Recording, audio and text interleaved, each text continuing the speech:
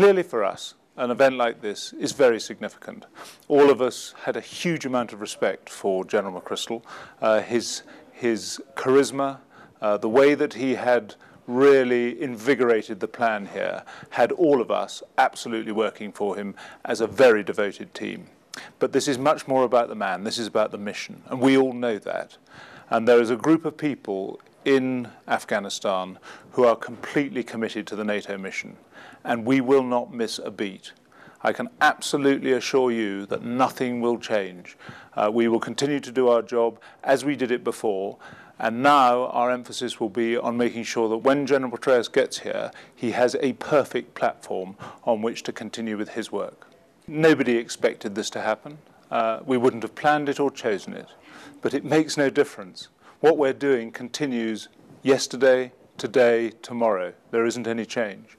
So I think we want to be really careful about not making too much of something, which is very sad.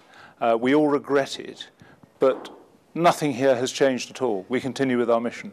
Our responsibility here is to make sure that we continue to operate with complete effectiveness and efficiency, because out there in the country there are young men and women who are putting their lives at risk every day.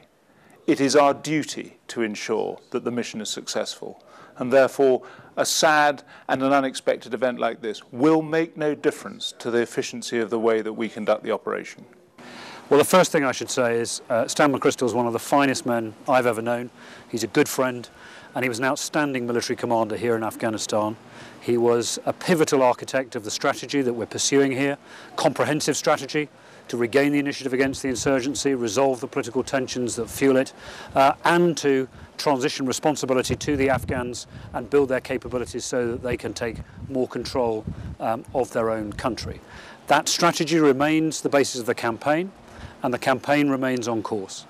None of us wanted Stan McChrystal to depart in the circumstances that happened, but that decision has been taken, and President Obama explained the reasons for it yesterday. And in his appointment of General David Petraeus to take over, he's appointed one of the finest soldiers in the world, a man of vast experience, who knows the region well, who knows Afghanistan, who has the relationships already, and who is the right man to lead the force to face the challenges ahead.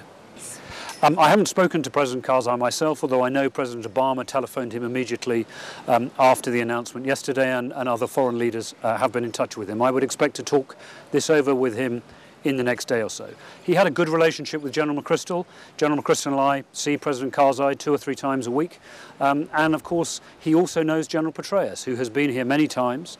As the CENTCOM commander, he knows the region and has relationships not only in Afghanistan, but with other countries too. And those relationships will be very important in the year to come. President Karzai's already expressed his confidence in General Petraeus, and I'm sure he will build the same kind of relationship using his own personality and his own personal style that his predecessor had with the President.